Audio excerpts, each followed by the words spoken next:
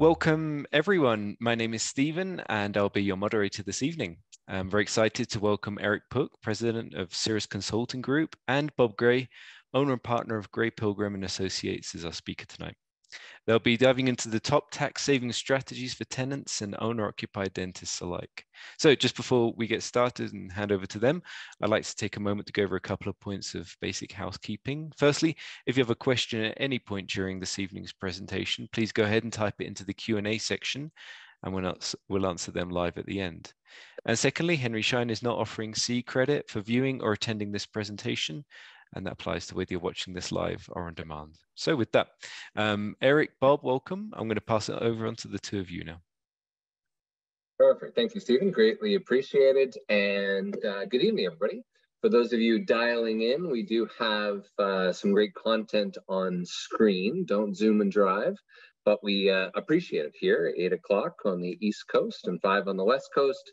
And looking forward, this is certainly one of our most highly requested courses. And quite frankly, I'm incredibly pleased we were able to secure Bob as a co-speaker for this evening. You're in for a great piece of information, especially around tax time. I can't thank you enough, Bob. For those of you that don't know, Bob is a member of Gray Pilgrim and Associates, one of the partners there, which is a firm pretty unique, dedicated to improving the quality of life and income for dentists, because God knows you've all been through a lot over the past 3 years. Bob, though, for 30 years has assisted clients, managing practices, improving financial success, planning for the future, and was also one of the founding members of the Academy of Dental CPA, an actual group of accountants who specialize for dentists. So I've had the privilege of being a co-lecturer with Bob on many different types of courses, including Henry Schein's Dental Business Institute, as well as being down in Napa together. And Bob, I really think we should have done this with a glass of wine. I think that really would have, a nice glass of Vino Tinto or something. That would have been a better choice, yeah. Well, we appreciate it. Bob, maybe just to again, kick things off, we'll do an intro poll, which we can pull up now and help you to customize some of the content for this evening. Bob, maybe what are you seeing a lot of now? I mean, you're right in the height of tax season. So again, can't thank you enough, but what are a lot of the questions, a lot of the mistakes you're seeing doctors make? What are you seeing now from your CPA perspective? Yeah, we're going to talk about a lot of that. I mean, a lot of the content tonight was born from the things that I see mistakes that dentists make. So we're going to talk a lot about the QBI deduction. We're going to talk about, whether or not to take Section 179. But, on a whole, I see that most dental practices have really well rebounded from the pandemic. And so incomes are up, and it's a time when taxes are on the, the forefront for all dentists. Yeah, it's certainly an interesting time. We've seen the same. Again, you'll have a quick poll up. Just take a quick minute to update those, and we're happy to sort of customize. So a lot of questions about, should I incorporate? Should I not incorporate? How do I help? I own my building. How do I structure my lease? What are some, how do I pay myself rent, right? How much do I pay for rent? As well as we've just found, quite frankly, a different perspective. If there's one thing that we've seen right now is that we've seen landlords, many of them, especially sort of the mid-sized or the smaller mom and pops that have a significant amount of debt or interest expense on them. Now in these strip malls, suddenly no different than your residential mortgage, some of these mortgages are coming up for renewal, and suddenly there can be a substantive increase for those landlords. So unfortunately, some are taking it out on the nice dentist in terms of rental rates and when those are coming up for renewal. So yeah, we'll certainly touch on some key methods, because God knows we've certainly spent enough time dealing with lots of stress and challenges through COVID, and now through all these, incredible rising interest rates and inflation and beyond. So just as a quick perspective here, Bob, just as we customize some of the content here. So roughly about 39% of the attendees own, 61% are in a leasing situation. We have about sort of a quarter to a little less planning to open or relocate a practice, some looking to acquire a practice, some but 30% are thinking of transitioning to selling their practice. Another 16% planning to stay put, renegotiate, file their taxes, get as much back as possible. In terms of growth, this is an interesting one, Bob, especially for your section, is the roughly 53% are planning to invest, 55% now, planning to invest in new technology and equipment. So especially as it pertains to looking at investments into the practice, as well as potentially another 15% renovating, another 15% planning to expand, another 20% thinking of relocating, 10% not growing, and beyond. Number of doctors with a month-to-month lease, we'll touch on that. Some of you, roughly 30% with the lease that's due in the next 2 years, and roughly about a quarter own their own building, Bob. So that's great. Okay. Yeah, I think we'll have a little bit of something for everyone tonight. No kidding. All right, so let's thank you for that, everybody. We'll start jumping in and digging through a little bit deeper. So really, the purpose of tonight is all about you. Is to how can we help to make sure that we're driving profitability? How do we help to minimize tax? God knows we've paid enough of it over the years, right? What are some of the top dental experts doing to help mitigate some of those taxes? Relocations, there's a lot of sort of topics of conversations, some missed tax deductions. Bob really has some great best practices on cost segregations, and then really looking at some of the tax reasons why sellers want to sell goodwill, buyers want to buy equipment, and how do you find something that meets in the middle, depending on your perspective. And then obviously the lease, right? The lease is a big component. We see this all too often, and unfortunately, especially if the doctor passes away, with a lack of lease separating the business from the practice, the valuations become muddled. You know, using the same credit card to fix the roof as you are to buy a handpiece can create all sorts of unintended consequences, as well as, hey, I own my building. How should I be paying myself rent? Or, you know what, Bob, gosh, maybe I'll just wait 10 years until I've got a buyer and then sort of all figure this out. But at that point, the financials are usually pretty muddled. In addition, we'll start talking about, again, one of the lowest hanging fruits is how to negotiate or renegotiate your office leases. Again, for those of you dialing in, great to see some of my cell phone. I still got the 310, so great to see some people on the West Coast dialing in on the drive home. A little bit about us, Cirrus Consulting Group, pretty unique. We're the only healthcare specialized tenant advisory firm of our kind in North America. This is it. This is all we do. Proud partner of Schein's for the past 10 years on the business side of dentistry as part of their practice services division.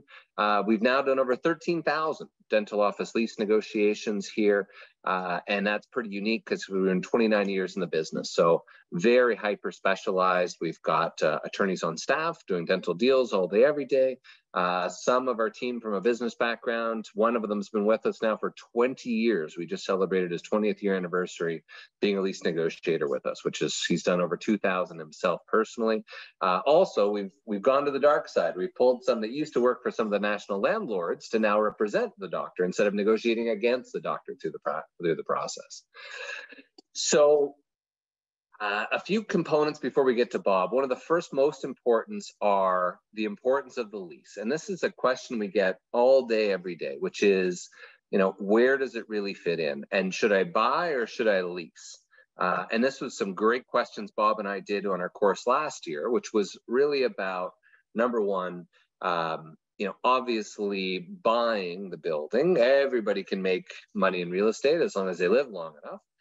But it can take a large upfront investment. You obviously become your own landlord. There's some rental income, depending on how you've structured it. You obviously get some flexibility and you've got the freedom because no one's there to tell you what to do. It's your building.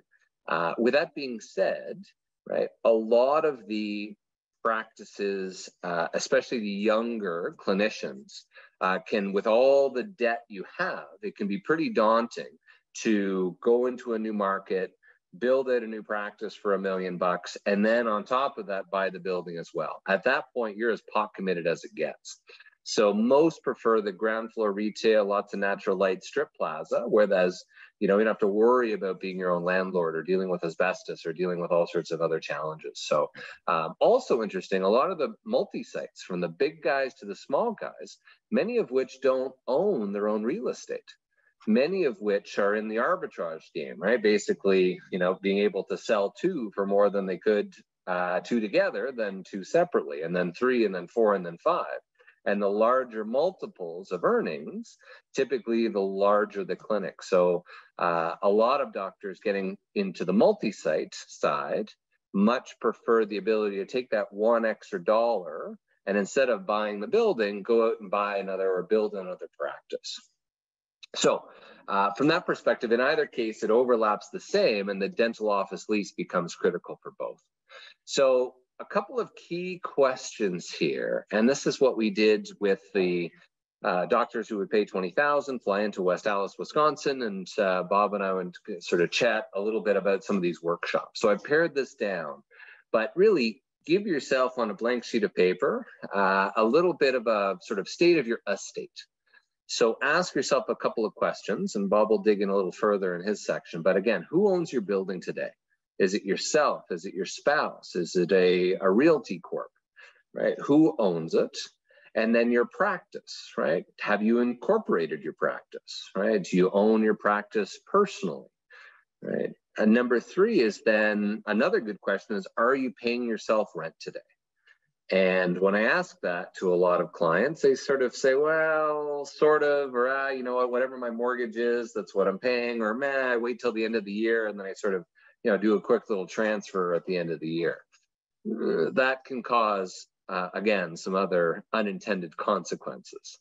But the other things to start thinking about, again, for those of you that own your own building, how are you tracking those expenses? And are you using the same credit card to buy cotton rolls as you are to fix the roof or fix the plumbing type of thing, right? And then again, how do you really differentiate those? Or as we look forward, what happens if you want to sell them separately, right? For those of you that do own, right, how many of you are thinking of maintaining the building as a passive form of income upon your retirement and just selling the practice and continuing to then become a full-time landlord and keep that rental income as a good passive form of income? If so, right, so important that a lease is set up to clearly delineate who's responsible for what. And again, most importantly, is look at it through the eyes of the buyer. I can't tell you how many, doctors reach out to us, get a review, or we set up the lease just before they're looking to sell. Well, of course, that's going to be, if the ink is still wet when the buyer's looking at the lease and the financials, you're suddenly charging them 30, 40, 50% more than what you were charging yourself, right? When you were running the practice, and now you're looking to sell it and having them pay that much more. Again, put yourself in the eyes of the buyer, major red flag. So again, give yourself a quick rating of the state of your estate. For those of you that lease, roughly 3/4 of you, these are the key things. Grab your phone, right? Don't worry about my 5 and my 2-year-old going nuts. But when does your lease expire? Should be one function to keep directly in your phone with alerts, reminders, etc. And then the second one is, do you have any options to renew? If so, when is that option to renew deadline? Typically, it can be anywhere from 3, 6, or 12 months prior to your expiry. And what so few doctors don't realize is that, oh, sure, Bob, I've got another, 3, 5-year renewal terms. But if you fail, and I guarantee the landlord's not going to remind you, if you fail to send them that registered letter 12 months prior to your lease expiry, those 3 remaining 5-year options have just become null and void. So talk about impact to profitability. Right now, suddenly the landlord could easily increase 5, 10, 15, 20+% because you've missed your option, right? So that's the next one to put in your phones. Number 3 is, what's your transition plan, right? What guidance have you had from your CPA to help mitigate the tax event, right? And what's your plan? Do you plan to sell to an associate? Do you plan to sell to a corporate entity, right? Do you plan to just sell your charts? Right, and sell your leasehold separately, right? What's your plan? another great one are your options, right? But these days, Bank of America, many other partners we work with, if there's insufficient term on the lease, that becomes a big issue with the underwriters to try to get a loan approved for your buyer.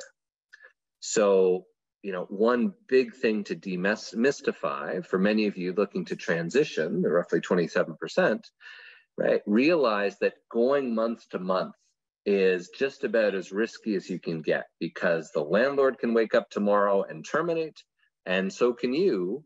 But again, it's what is your buyer purchasing from you, right? In reality, it's the cash flow, right? It's the goodwill, it's the revenue, it's the continuity of predictability of revenue, that as soon as they buy it from you for $1.5 million, they're going to want to know that those patients are going to come through and they can service their expenses and debt.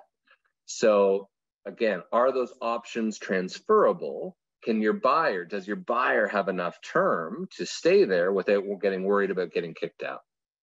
I won't ask for a show of hands or a questionnaire, but are you liable? Have you signed it personally, which could again have a significant impact to your liability even after you've sold the clinic. Roughly 92% of leases will hold the original guarantor and your corporate entity personally liable, and even continually liable even after you've assigned and transferred your lease.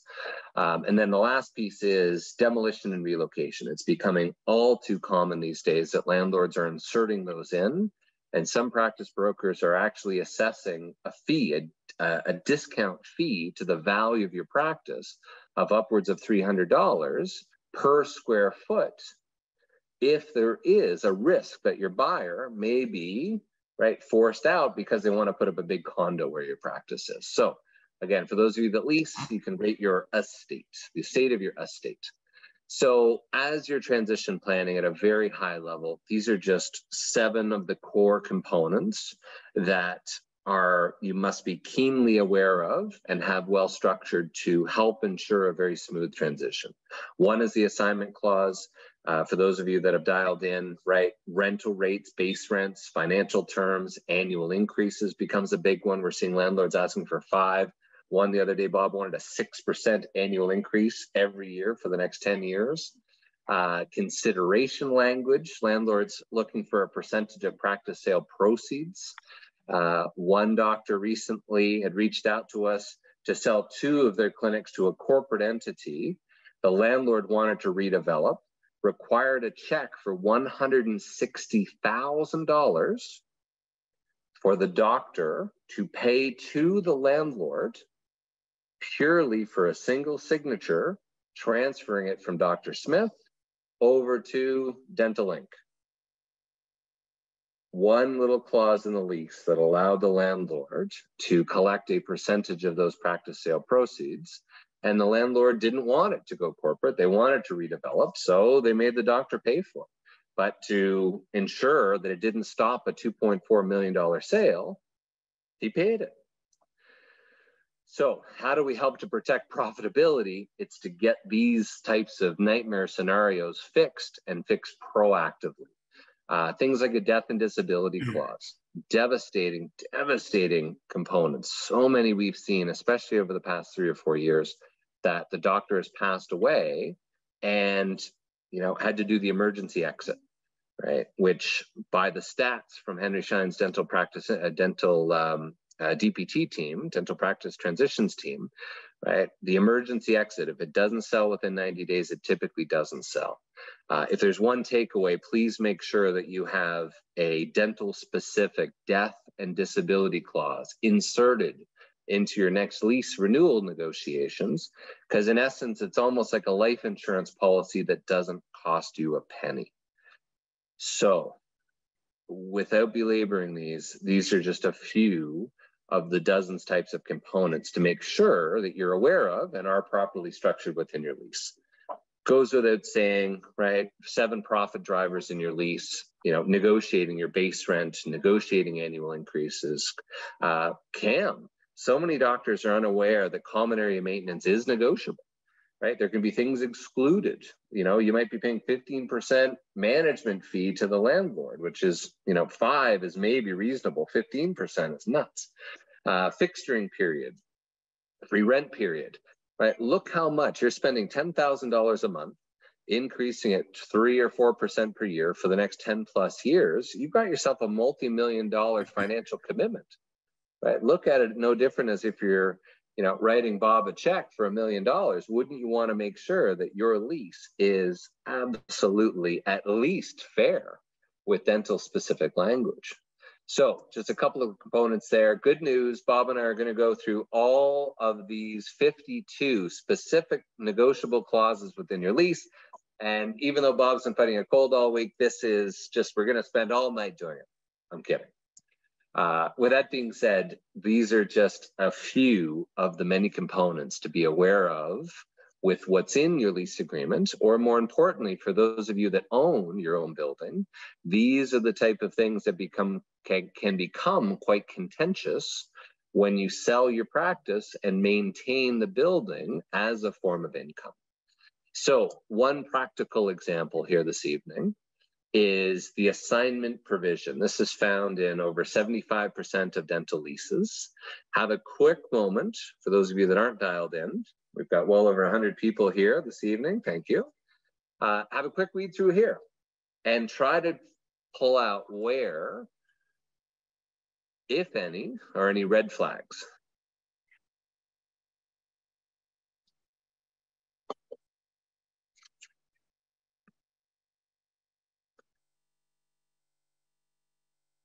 Great to see some friendly names. So at this stage, when Bob and I are together in person doing the lecture, one of the first questions is who enjoys reading leases? And no one does, sort of like the tax returns, right, Bob? So what was the first thing we found? Well, as you can see here in blue, in this case, you cannot sell your practice without the landlord's prior written consent, full stop, right? And this is incredibly frequent and common. And in addition to that, right, look at this. So the landlord shall, just for asking to sell, the landlord shall have the option to approve the tenant's request to assign the lease or sublet the premises, and that could even be bringing in a 1099 associate. In addition to that, they could say no, right? No, we don't like the cut of, you know, Dr. Smith's jib. Or number 3, just for asking to sell, they can terminate the lease agreement on the day that your practice was due to close. You get far too much control. Imagine you get the practice brokers, you agree on price, you do all the tax planning, and at the 11th hour, the landlord says no. And not only no, but actually I'm going to terminate the lease and I'm going to go directly to the buyer because I can get another 20%, right, per month on my rent by, right, how much is your practice worth without the keys? In addition to that, right, the landlord can adjust the market rent, and we've seen a bunch of this lately, where landlords are trying to recoup costs. They will either increase it to market price or 15%, whatever is greater than the current rent the seller is paying today. And this is the consideration language I touched on before, right? This is the types of language where the landlord can, in essence, say that if you're getting any money from the assignment of that, that is owed to the landlord, right? And not from your blood, sweat, and tears over the last 30, 40 years, right? And last but not least, which some of you, the last thing you want at the end of your careers is to suddenly have this clause, which states that regardless, notwithstanding the landlord's consent to any form of assignment or subletting, the tenant shall not be released from its obligations and shall remain personally and continually liable for any failure, lack of rent, or any of the performance of the entire lease. So most of you may be shocked to realize that even after you've sold, retired, and enjoyed retirement, you can still be on the hook financially as much as you are so today. And in Michigan, there was a doctor that stood up in the back of one of my colleagues' CE courses, and the doctor said, look, I was retired in Florida. This exact thing happened to me where the doctor I sold to had defaulted, right? Was 4 months behind in rent. The doctor got the phone call, enjoying retirement, that not only was he responsible for the back rent, but he was also responsible for the remaining 4.5 years left on the lease. So talk about profitability sucks. What a great way to protect yourself by helping to restructure, completely rewrite this again, so it's properly structured around your eventual transition. This one little clause, easily $250,000 to $750,000 worth of liability. A personal client of mine, 74 years of age in Northern California, she was forced to pick up and relocate because her landlord refused to allow her to transfer her lease, right? We were able to negotiate her a new location, roughly 10 minutes north. We got the landlord to cover all the build-out costs. It was just a great feel-good story in the end. But can you imagine being 74 years of age and being forced to relocate your practice? On that note, how do we win? Well, this is what they teach landlords, which is the clock. The fastest way a landlord can increase their profitability without a penny of additional expense is to not do nothing but nothing. Right? Ignore Bob's phone calls, delay as long as possible, right? And wait as long as possible as before your lease comes up for expiry. And then, of course, what are you going to do? There's no way you can pick up and relocate a practice in less than a year. So the landlord knows this. So that every minute that they can stall or delay, right, the more expense, the higher they can increase rent, and your options become extremely limited. So some strategies. This is one thing that, certainly as part of Henry Schein's practice services, we really stride on as to how do we win? Great individuals such as Phil Cassis joining us this evening, really looking at all of the different types of solutions. One thing, particularly for the lease process, is to, again, doing your homework, following a process that works. So number one is get all the documentation, no different than your taxes side, making sure that you have your original lease, a signed version from you and your landlord, a full digital copy of any addendums, riders, exhibits, and whatever lease that you bought or absorbed when you bought the practice, how many years ago, from 1986, that could still be the governing document today that you might not even be aware of when you purchased it. Number two, figure out your long-term goals, right? What does your transition look like, right? What is your exit strategy, right? What do you want to accomplish in the short term? What sort of revenue? What sort of different procedures? Do you want to bring in associates? All of those are material as it pertains to the lease. Number three, have your lease professionally reviewed. If you haven't had someone go through it for a second opinion or otherwise, I can't stress it enough. It's worth its weight in gold. Number four is do your research, right? If you haven't looked at your demographics, rental rates, vacancies, comp reports, we have access to all of that. We'll have a quick little poll here for those of you that are curious what your rental rates have done now. Happy to email you over a copy and compare that to your lease. And then number five, last but not least, right, help to figure out what that carefully choreographed game of chess is going to look like as the lease negotiation twists and turns. Meaning, right, what's your end game? What are your must-haves in terms of your lease? What are your nice-to-haves? And last but not least, what are some things you're willing to give up in order to help accomplish some of those must-haves? The ability to sell, right? Removal of personal guarantee, removing of continuing liability, right? The not having to return it to pre-dental condition, removing relocation, demolition provisions, all of those type of things. So that's steps 1 through 5. What I don't want you to do is pick up the phone tomorrow, call the landlord and say, my God, I just watched Bob and Eric, and what's my new lease going to look like? Right? Don't skip those steps because you've just played right into the landlord's hands. At that point, then negotiate the financial, then the business components, and don't stop until you get a countersigned version to the landlord. So as I pass it to Bob to really help us save on as much of our taxes as necessary, because God knows we paid too much, let's make sure we're not getting taken advantage of in terms of the lease negotiations going.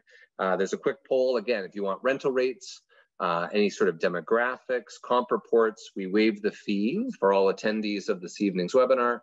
And from that perspective, gives us the opportunity to make sure that you're aware of the red flags. You've got a negotiation treatment plan on how to handle some of these core components, and also to be keenly aware of all of your critical dates.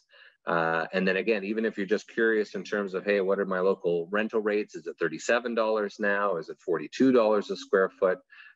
If for those of you that own your own real estate, again, great to set up a call personally or one of the senior members of my team and just walk you through the pros, the cons, some of the challenges that can be involved with setting up some of these components and making sure that it's aligned with the rest of your financial team.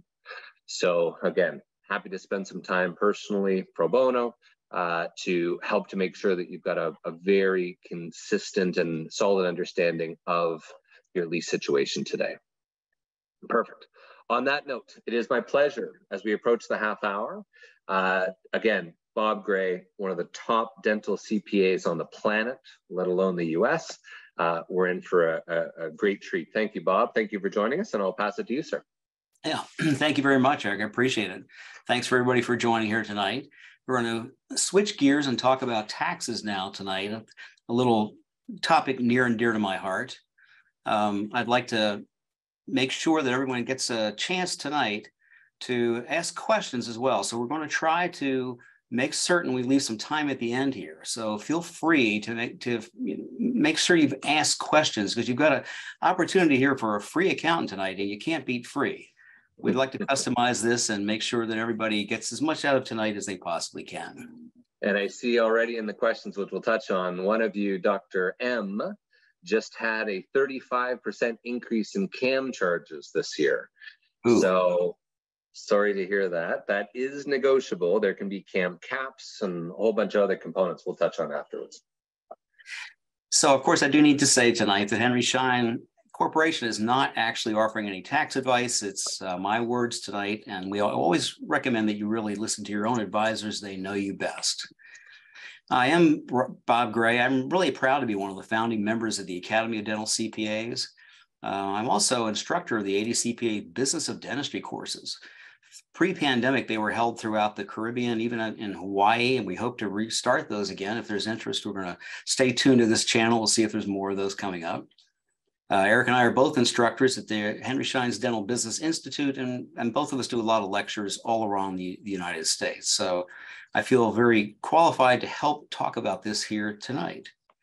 One of the things that I wanted to talk about, though, is who am I?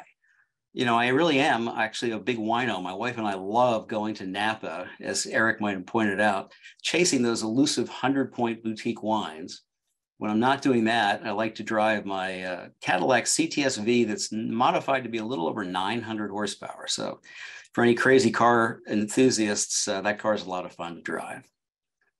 Let's go back to the ADCPA, though. I hope everyone's heard of the ADCPA. It's a group of accountants all across the United States that really do focus on dentistry. To be a member here, you have to not just happen to have, some dentists as clients. You have to actually be in the dental space. You have to either be an instructor. You have to write articles. You've got to do things that, again, that keep you involved in the dental world. And, you also want to make sure that you really understand what dentists do. The ADCPA has practices all over the United States. So if you're looking for one, you can go to adcpa.org and find one near you, or you can always call me. We have clients all over the United States. People ask all the time, so what's the difference between, a generalist, the general CPA, and, a dental CPA?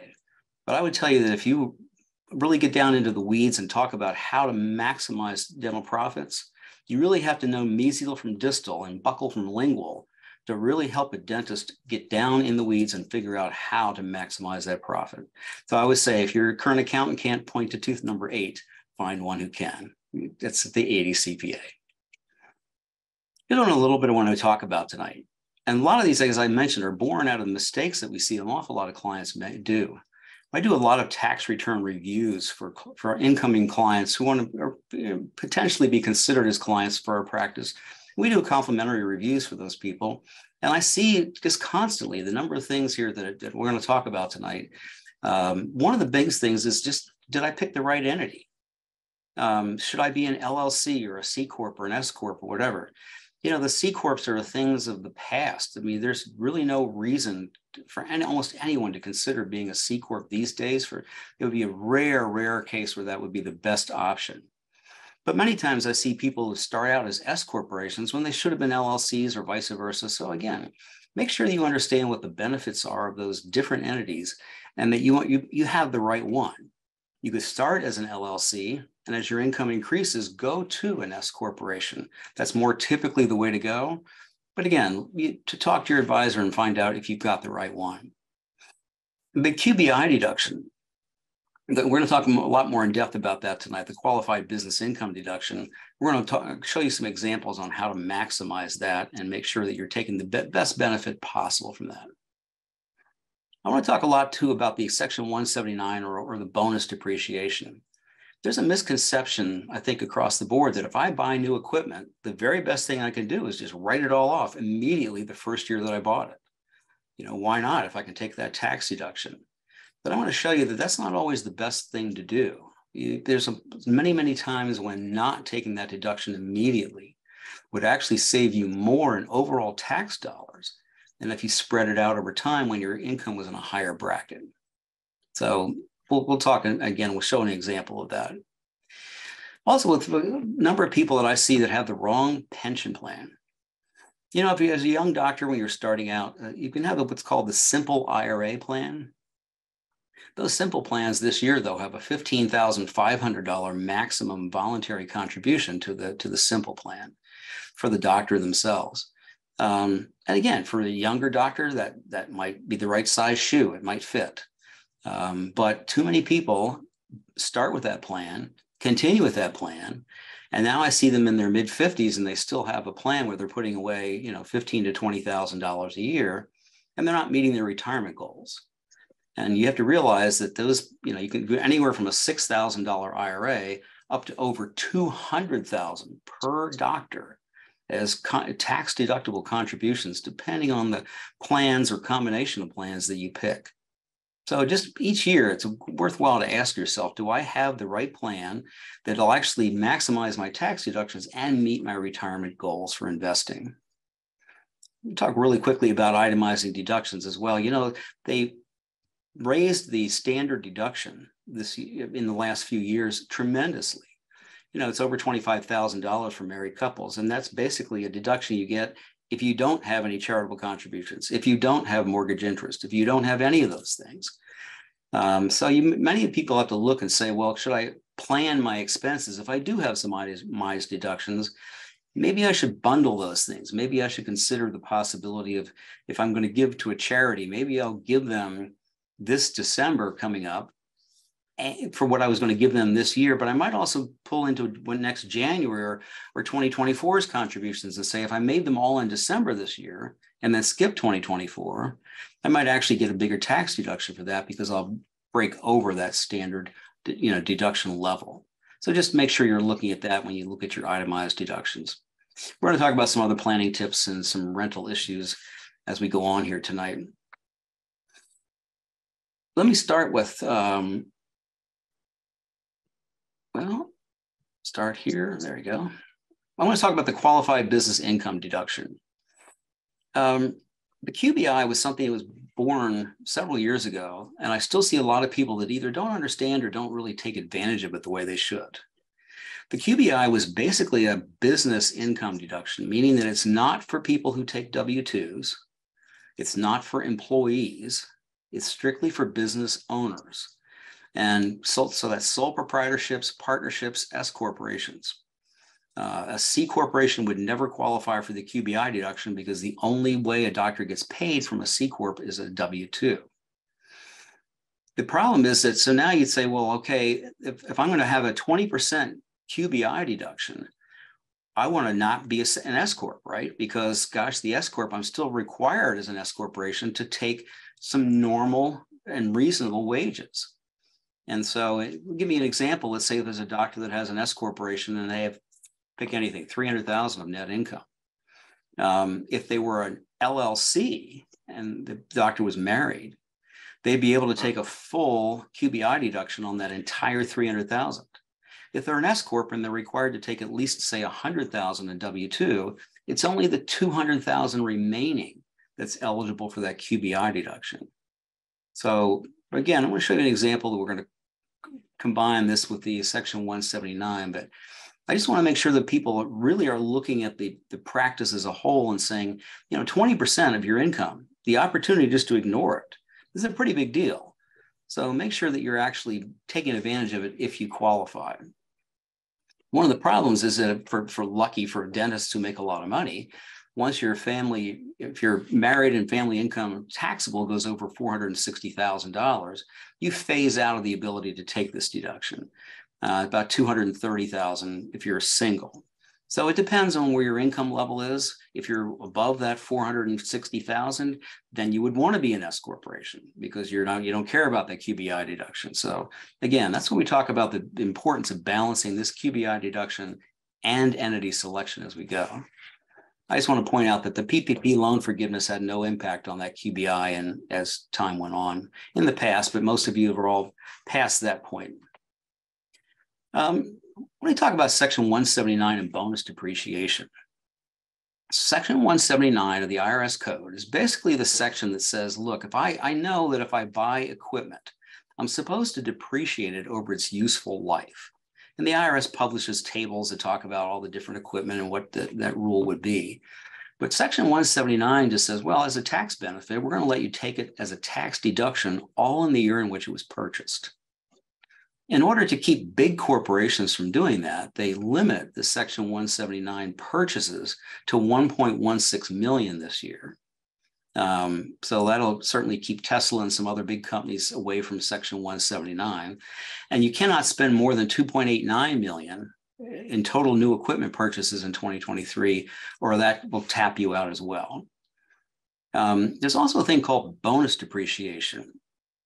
Bonus depreciation is basically the same thing, in which they said that you can, basically for 2022, you can take 100% of purchases. For 2023, it's dropped down to 80% of the value of your purchases can be immediately tax deducted. The difference between these two things really comes back down to the state that you live in. There are many states that never adopted Section 179, and so they may still have a limit of, say, $20,000 or $25,000. Regardless of whether you took a $1.1 million federal tax deduction, you have to go back on your state tax return and erase all that and pay state income tax on a much smaller number. However, some of the same states that denied Section 179 said, okay, we're going to adopt bonus depreciation and follow the IRS on that. So think of these two things from a federal standpoint as being almost interchangeable. If you're over 2.8 million in purchases, you would want to go with the bonus depreciation. But again, follow your state taxes because that's really going to be the deciding factor as to which one of the two you elect. I want to talk a little bit about the placed in service. I mean, this comes up all the time. People say, well, Bob, we're down to December now at the end of the year, and I really want to buy that new whatever. But I put my order in December 1st and they told me that it might not be here until January 15th. Can I still tax deduct it if I write the check this year?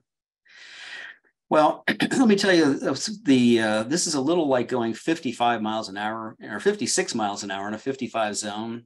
People do it a lot, but I want to tell you the right answer. In order for equipment to be eligible for Section 179, it not only had to be paid for, but it had to be in the building, plugged in and available for use. It didn't have to actually be used. I mean, it could actually just have to be at 4:30 on December 31st. It got plugged in, unboxed, ready to go, and that makes it eligible. But it can't be delivered in January. The reality is, I think the problem is that a number of times the IRS is saying, listen, well, if I went through an audit and I had $100,000 worth of equipment that I took a deduction for 1 year, and they found out that it really wasn't delivered till 10 days later, they would have to go through and charge you on that $100,000, but then turn around and give you a $100,000 tax deduction on the next year's tax return. A lot of IRS agents don't want to go through all that paperwork just to jumble between years. And so again, it doesn't make it right, but I just want you to know the correct answer is it has to be on the floor, ready to go and placed in service to be technically eligible for Section 179 or bonus depreciation. But again, watch which state you're in. That makes the big difference. Here's a combined example, and I think if nothing else tonight, I really want everyone to pay attention to this, because this, if you walk away with the understanding of why this worked so well, you'll have a much better idea of how the 179 bonus depreciation and the QBI can potentially work together. As I mentioned, that the income limits phase out for dentists. The joint limit ends at $464,200, and for single, it's $232,100. So let's go through the example in the center column here where it says without Section 179. Let's say the doctor had $470,000 of practice net income and only a few itemized deductions, and therefore the taxable income was $441,000. The federal tax was $103,000.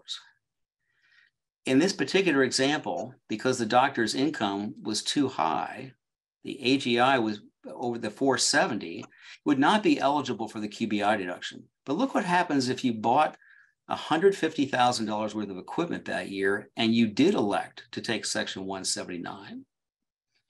Now the practice income drops to 320. Your actual taxable income is down below the limit, so you're in good shape. You would actually pick up a $64,000 tax deduction.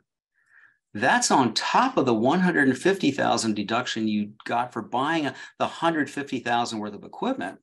This is an extra $64,000, I'm going to call it phantom tax deduction called QBI, that just because you were clever enough to get your income within those parameters and limits, you're now eligible for a $64,000 tax deduction you weren't eligible for in the center column. And that makes an amazing difference. Look at $61,301 the very first year in federal tax savings, just because you bought $150,000 worth of equipment. So from a cash flow perspective, for a lot of people who are interested in new technology or things like this, look at what that would do for your cash flow in terms of, people worry about production if I'm adopting new technologies and I have a learning curve, how long is it going to take me to get up to speed? So I would tell you that, if you get a $60,000 boost in the first year in your cash flow, it's a lot easier to adopt those kind of new technologies. QBI is complicated. I really want you to understand tonight that just don't forget it's a 20% potential deduction. So just plan for it accordingly. In this example, again, it was a $64,000 deduction that they got for free without writing a check. That's a pretty sweet deal. We talked about the different entities. I just wanted to show you a quick example here about how it really does impact. Let's say you did these same two practices. One, they both have $900,000 in collections, $600,000 in overhead, and $300,000 for the doctor. But in the center column here where it says LLC, the doctor is eligible for the entire 20% QBI deduction on the entire $300,000. On the right-hand column for the S corporation, because the doctor was forced to take a $180,000 salary to take a reasonable and normal salary per the IRS, the QBI deduction was dropped down from $60,000 to $24,000. And even though there's some Medicare tax savings for the S corporation, you can see that the net improvement is still clearly in favor of being an LLC in this particular example. This doctor would not want to be an S corp. They would want to be an LLC. So again, choose the right entity because it does have an impact on the outcome. In the example of the 179, I want to point out too that that was a sole proprietor, but S corps and C corps can also benefit. It doesn't really make any difference what entity that you are. Either one of those can work. Let me switch gears and talk a little bit about practice expansion. I know a number of you mentioned tonight you're thinking about that. One of the things that people forget about is this ability to have a huge tax deduction potentially if you're moving from one leased space to another. Let's say that you started back in 2013 and you did $300,000 worth of leasehold improvements to the building that you went into and you had it all fixed up the way you wanted it. If you did not do a cost segregation study, which we'll talk about, you'd have to depreciate that over 39 years. So now fast forward to 2023 and you think, well, I've outgrown the space. I want to move. I want to expand. What people forget is that you're now going to get a $215,000 tax deduction all at once in the year you move for abandoning those leasehold improvements. And that can be a huge incentive in terms of the cash flow and the tax savings to think about making that move. It makes it much more affordable to think about investing and moving up in terms of that. So don't forget that your leasehold improvements that are not currently tax deducted could be immediately tax deducted if you move. Talked about cost segregation. I call it how to turn studs and drywall into Section 179 expenses. And again, remember, Section 179 is supposed to be like dental equipment, furniture, that sort of thing. It's not talked about real estate. But there's a way to do this, the IRS code. So many years ago, the IRS lost a court case. It was Health Corporation of America sued the IRS because they said, look, our hospitals, if we build a hospital, it's not going to be here. All the carpeting, the ceiling tiles, all these components of the building are not going to be here 39 years from now. It's foolish for us to depreciate it over those long time periods. So what we're going to do is we're going to pick our own. And they won. The courts actually said, well, that is kind of ridiculous. Carpeting is not going to last 39 years. The IRS, as a result of that, came up with a whole series of rules and regulations on how this has to happen. But I just want you to understand tonight that if nothing else, breaking a building down into its components just takes things away from that 39 year. And you see in the left-hand column, I said it's $1 million building would be $25,000, basically a year for 40 years. It's 30, they say it's 39, but you have to take a half a year the first year and a half the last year. So it takes 40 years to depreciate a full building without a cost segregation study. With a cost segregation study, a very conservative number in a dental business, 20% of the cost of that building winds up as 5-year property, which is the equivalent of dental equipment. Even 1% in things like curbs and sidewalks and land improvements and other things that would be clearly deductible. In this particular example, though, that would result in an $80,000 tax savings in the first 5 years. And when did you need the tax deductions the most, right? It was when I just had a huge lump in my throat because I took a big mortgage and built a multi-million-dollar building. That's when you want those tax deductions, right? To help make that affordable. Actually, the analysis, there's a lot of numbers on here, but I just want you to look again at the green box at the top here where you see that the $1 million is broken down into pieces versus the yellow box where it's all $1 million all in the 39-year column. And these calculations and these analyses we can get done for free by several of the engineering firms that do these cost segregation studies. So there's no cost to you to find out what it might be. I also want to point out that it's not just people that own their own building. You could do, in this example, $500,000 of tenant improvements, where you're renting the space, but you have to do all the improvements to it. It's a cold, dark shell, or whatever we would refer to it as. That same thing would apply because you're putting all those improvements into that building. Many of those things, in this case, even higher ratio, could be put into 5-year property called dental equipment. You say, well, how does that happen? I'll show you in a minute, but again, if nothing else tonight, when you think cost segregation study, look at these two boxes and say, I want the green box. I want my building broken down into pieces. They say, well, how does this happen? I say, I ask people, so what do you think this is? Well, okay, it looks like an outlet to me, right? Well, the answer is no, it depends on what's plugged into it. Because if it's a fax machine, then this outlet becomes a fax machine. And all the wiring that goes all the way back to the breaker and all the fees and everything associated with having that building portion of that component built. This could turn into like a $380 immediate Section 179 tax deduction for one outlet. Same thing as this. This is just a sconce. It's decorative. So would this be 39 years? No, that would be something that would be immediately potentially tax deductible. And all the infrastructure that's in your building, all the plumbing, all the wiring, all of that stuff that goes into a dental building becomes dental equipment. And so that's why all of a sudden, all that building cost turns into dental equipment. What doesn't qualify are the actual load-bearing walls And then land never qualifies. So there's no tax deduction for land. But when you think about the infrastructure and the electrical and plumbing and all the things that go into a dental office, it's very significant. So you wind up with a very big tax deduction by moving those components away from 39 years and moving them down into a shorter lifespan. The last thing I want to point out is that it's important to understand that these cost segregation studies don't have to be done in the year that you built the building or did the fit out. You could wait a year or two and then pull back all that depreciation, because maybe the year that you built the building, you all bought a lot of equipment. So you had plenty of tax deductions for that year. You didn't need the deductions. So wait and do it in year 2 or year 3 post building. Because when people say, I'll hear a doctor say, well, I didn't pay any tax at all last year because I built my building or whatever.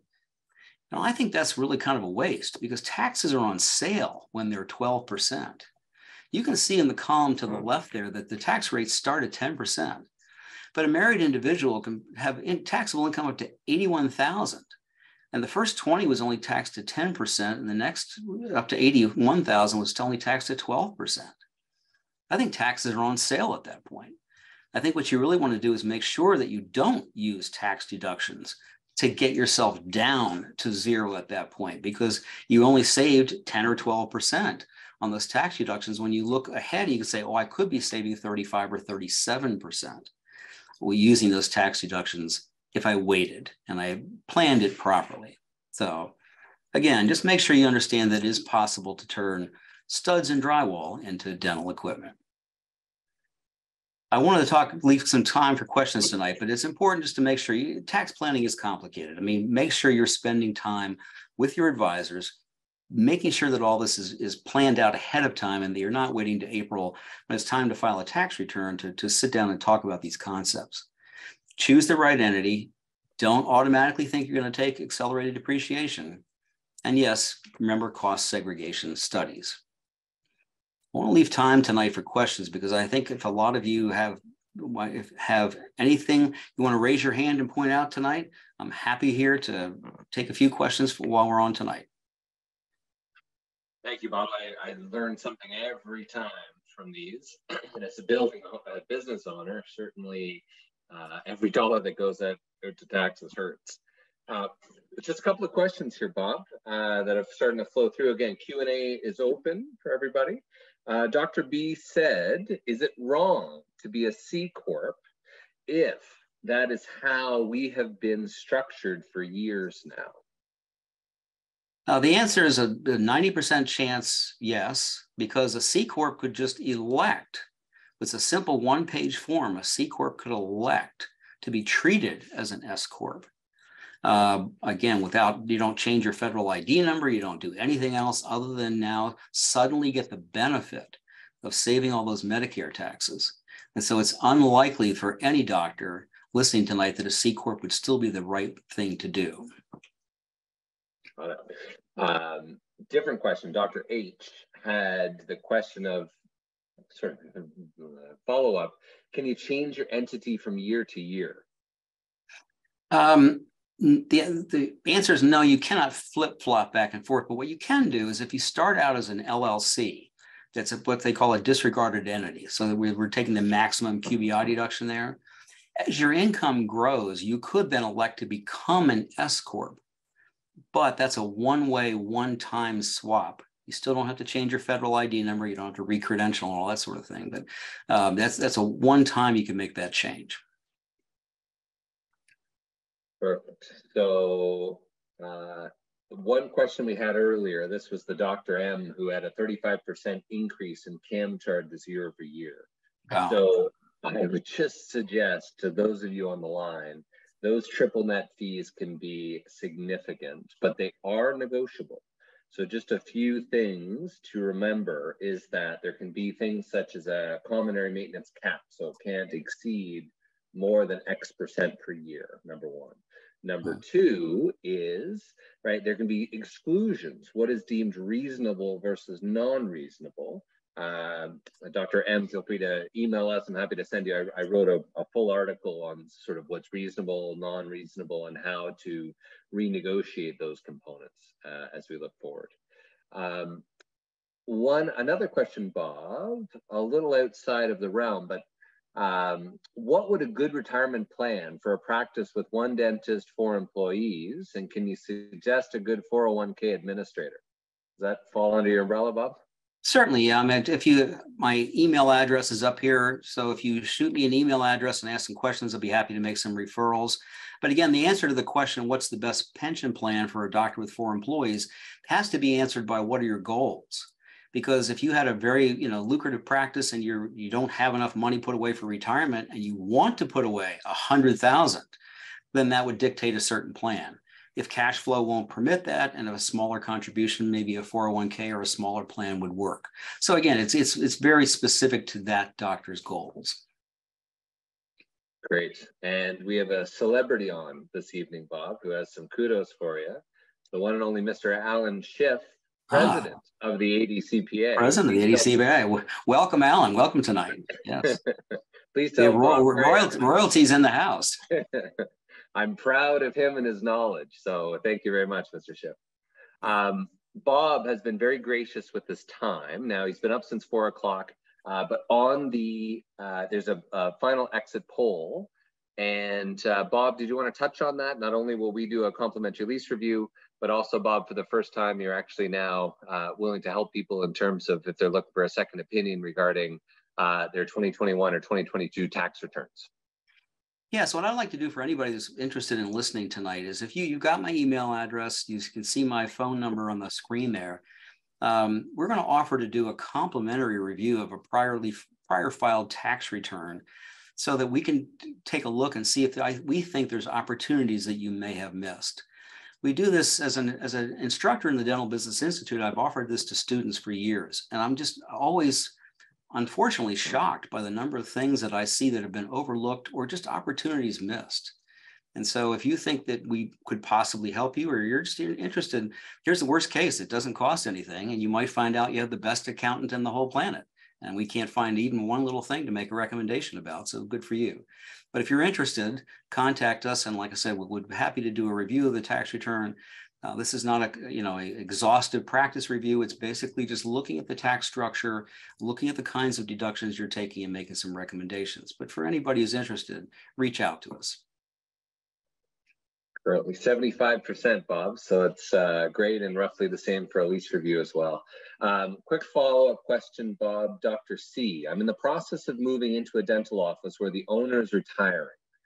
He sold his practice, equipment, and patient list to another dentist.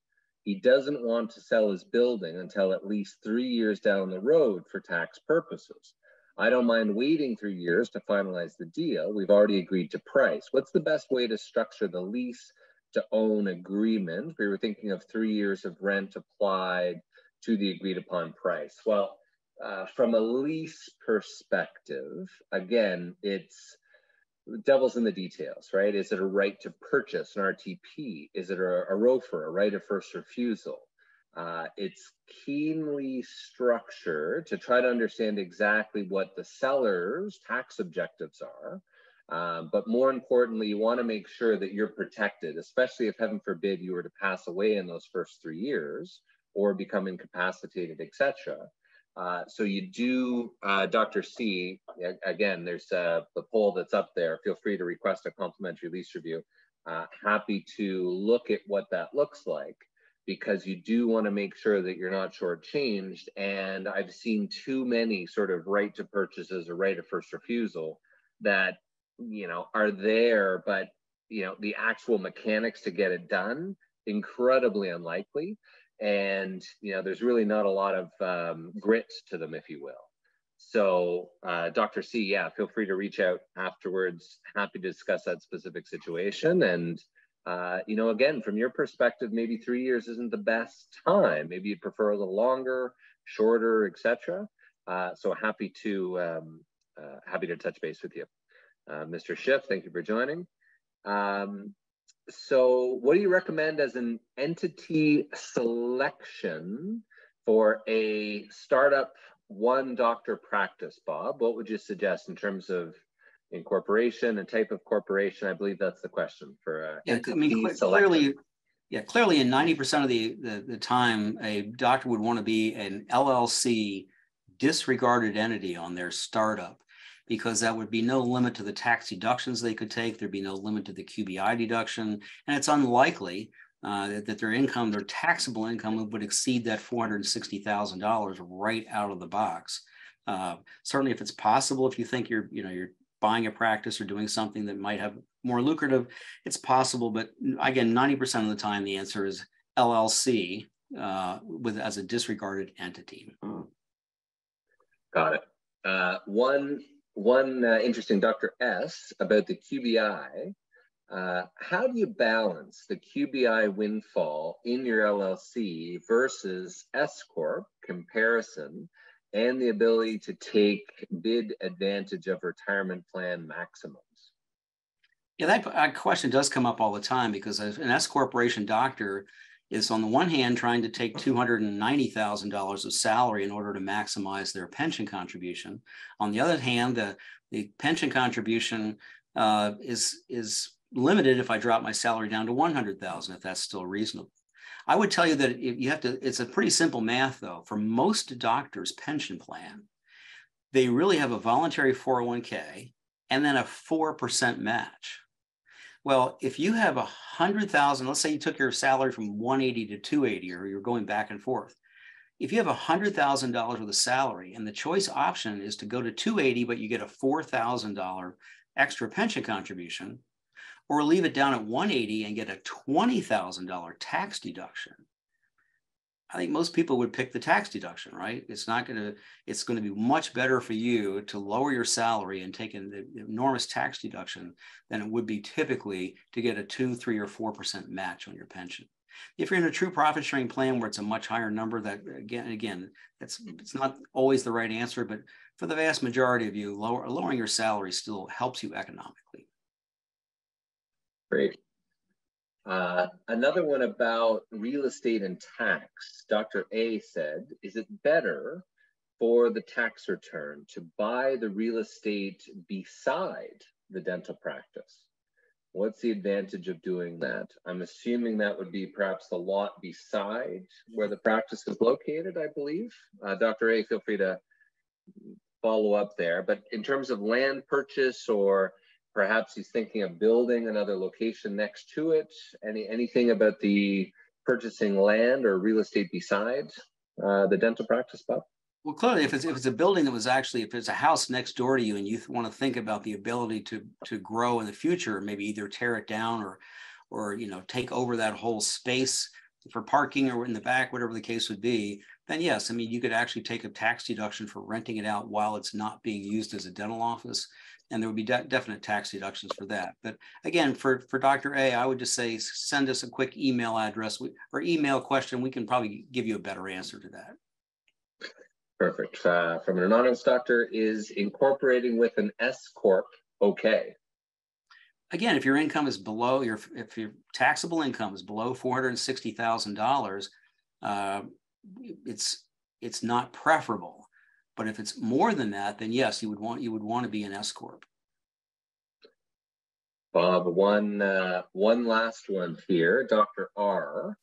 How can one find out about increasing retirement contributions? Part one. Part two is, and also how to switch from a simple IRA to Roth. Those plans are so specific to the actual practice because it depends on the number of employees you have and things like that. I would say that there's no generic answer to that question. You've got email addresses. If you try to shoot some questions out, we would try to help any doctors that are on here tonight. Perfect. Well, Bob, I know, again, you've been up from 4 o'clock in the morning. Stephen is... It's that happy time of year. Stephen's still on UK time, but we cannot thank you enough, sir, for joining us this evening. It's top of everyone's mind these days is taxes and tax filings. I learned something every single time, and Bob, looks like 71% have requested taking you up on your offer. So we truly appreciate your time and certainly helping out all our doctors weather the storm and be as profitable as they can. All right. Thanks to all. Perfect. Thank you. Stephen, back to you. Okay, thank you both so much. Thanks, Eric. Thanks, Bob, for joining us tonight and for that informative presentation. So good news, we did record tonight's webinar and we'll be mailing out the recording sometime during the next week. We'd really appreciate your feedback via our survey that's going to pop up on your screen very shortly. So once again, thank you to all of you for joining us, and we look forward to seeing you again on future webinars. Good night. Good night. Thanks, everybody. Thanks.